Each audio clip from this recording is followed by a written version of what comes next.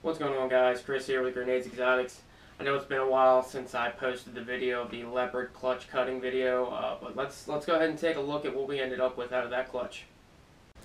Alright, so I guess we'll start out with the least exciting part of this clutch. This was the normal that I said I thought was a normal. Good looking normal, but that's all it is. It is a male.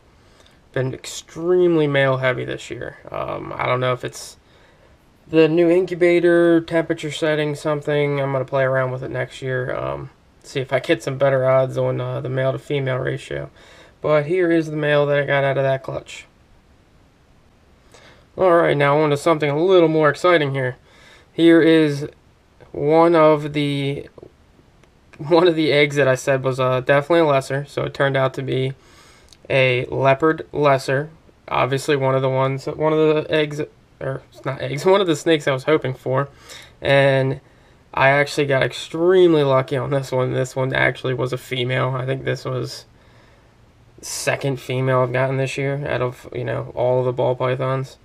Very, very good looking lesser leopard, full dorsal stripe, just gorgeous snake.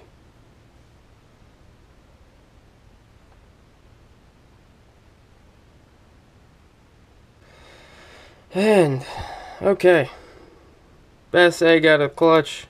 The other one that I said was definitely had lesser in it turned out to be a pastel lesser leopard. He's I think he's about to go into shed, so he's a little bit darker than he normally is.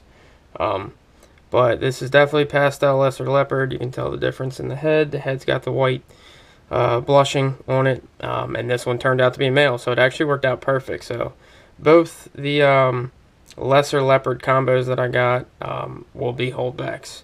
So this will be the main breeder, probably not this season coming up, but next season. So there you have it. That's the update on the leopard clutch. Ended up with one lesser leopard, one pastel lesser leopard, and a normal. So for a 3-egg clutch, it's really not that bad. I'm good with it. I got 2 holdbacks, so good to go there. Thanks for watching, guys.